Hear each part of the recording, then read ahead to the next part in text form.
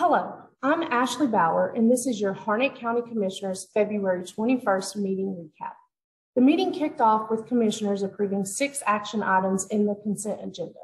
These items included minutes from the February 7th meeting and February 15th work session, budget amendments, tax rebates, refunds, and releases as requested by the tax administrator, an advertisement of unpaid taxes for fiscal year 2021-2022 that constitute a lien on real property, installation of 2 negative pressure rooms at the Harnett County Health Department, approximately $34,000 in funding to support the Women, Infants, and Children's Program, and approximately $90,000 in ARPA funding for nutrition programs to support older adults.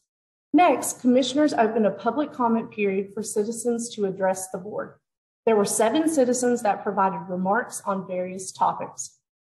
Following the public comment period, commissioners opened public hearings for 2 proposed zoning changes and 2 text amendments to the county's Unified Development Ordinance.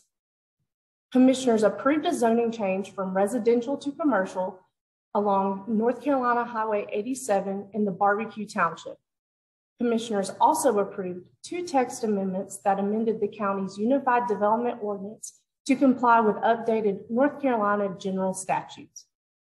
Commissioners also tabled a proposed residential to commercial zoning change on U.S. Highway 401 in Hectors Creek Township until April 18th. Last, commissioners approved the recommended fiscal year 2023-2029 capital improvements program.